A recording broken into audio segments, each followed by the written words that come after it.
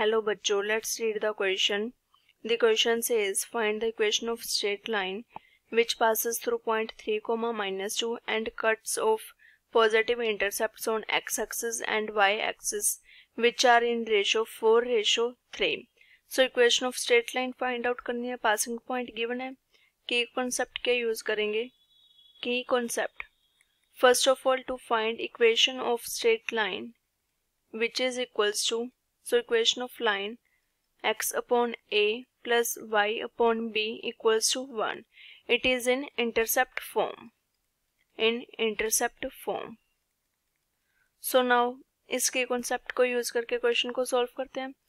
Now first of all passing point क्या given है हमारे पास? It is 3, -2. Next क्या given है?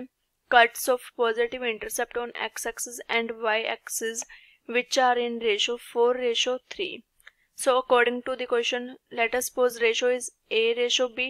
So it is a upon b equals to 4/3. So now from here a equals to 4/3b. a की value in terms of b आ गई हमारे पास. Now passing point क्या है? 3, -2. सो इस वैल्यूज को पुट करते हैं in equation of line.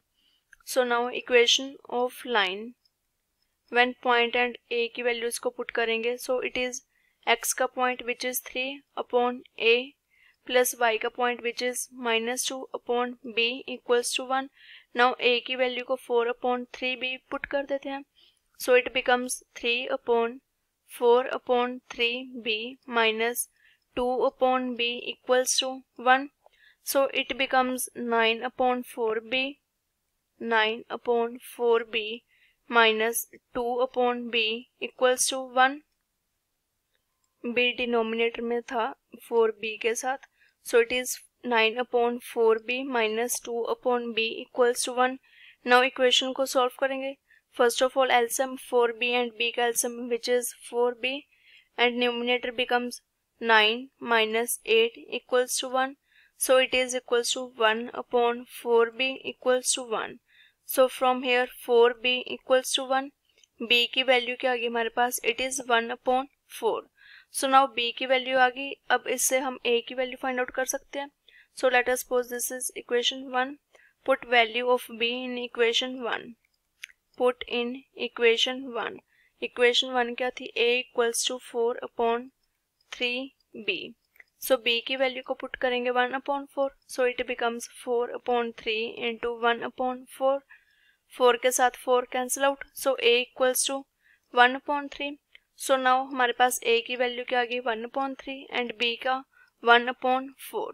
So now हमें a एंड b की वैल्यूज पता चल गई. इक्वेशन ऑफ लाइन में पुट करेंगे इन वैल्यूज को.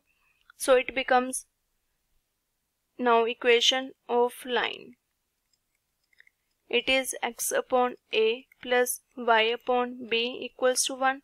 So now values को a and b की पुट करेंगे. x upon a की वैल्यू क्या थी? it is 1/3 and b की वैल्यू क्या थी? it is 1/4. So equation of line becomes x upon 1/3 plus y upon 1/4 equals to 1. Now just इसको कैलकुलेट करेंगे. So equation of line becomes 3x plus 4y equals to 1. So हमारे पास equation of straight line क्या आ गई? 3x plus 4y equals to 1. I hope you all understand it well. Best of luck.